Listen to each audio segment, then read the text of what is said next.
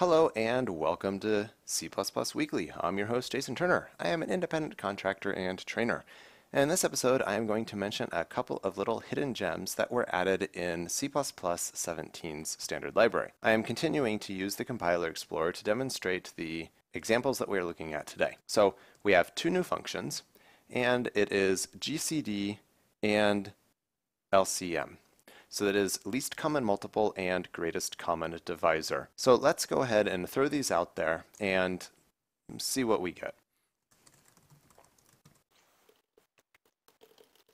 So our GCD function is pretty straightforward.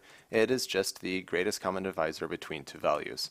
So if we wanted the greatest common divisor between 14 and 21, we should get 7 returned, and we did. We've got 7.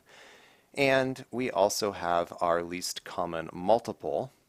So this is the smallest value that has the two passed in values as factors. So we can see here with our LCM of 14 and 21, we get the value 42 because 21 times 2 is 42 and 14 times 3 is 42. So these are really straightforward functions, but they can come in handy when you're doing things like, say, trying to subdivide a grid of pixels and you want to create evenly sized blocks depending on the resolution passed in. So if you wanted to know a nice handy round way of dividing 640 by 480, we can see that 160 is the greatest common divisor. So that gives us a 3 by 4 grid of 160 pixels, and that makes sense because 640 by 480 is a 4 by 3 aspect ratio.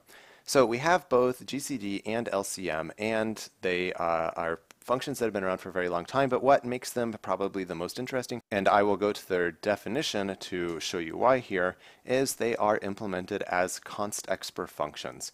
And this is great because we can get some guarantee that if we're doing these things with constant values that are passed in at compile time, the compiler will calculate them for us at compile time and they'll have absolutely zero overhead. So in the case of this code, we are not relying on the compiler to optimize it for us, at least in this case.